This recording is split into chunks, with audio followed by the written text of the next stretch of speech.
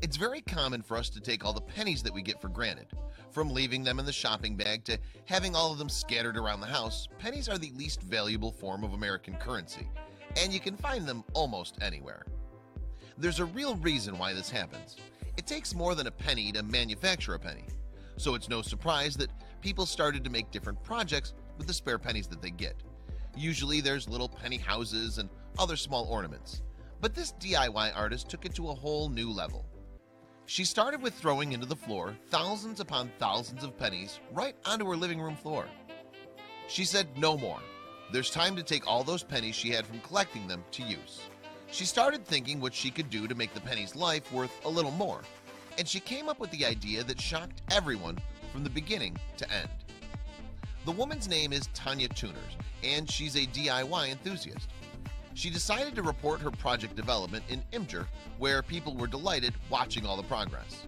She decided to start gathering all the copper pennies she could and decided to make them into a lovely floor design that would make her living room pop up from the rest. The number of pennies that she gathered turned out to be more than she ever thought she would. In total, there were 13,000 pennies, which is also $130 worth. All other materials involved 10 bottles of Elmer's glue, grout that she found in her basement, and the only expensive item, epoxy, which cost 150 bucks. She also used a tub of wood filler and some pieces of wood. All we can say about the fantastic project is that it turned out to be worth every penny.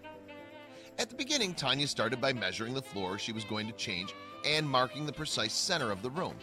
Then she drew an axis to use as a guide and started gluing pennies in the form of a diamond.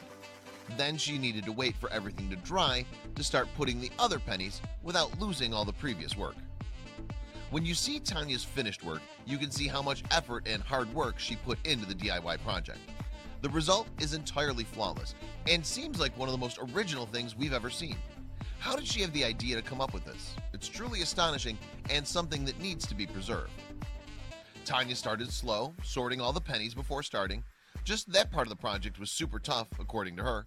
The two different types of pennies were classified in a big silver bowl, which was the darker ones. The other ones were shiny.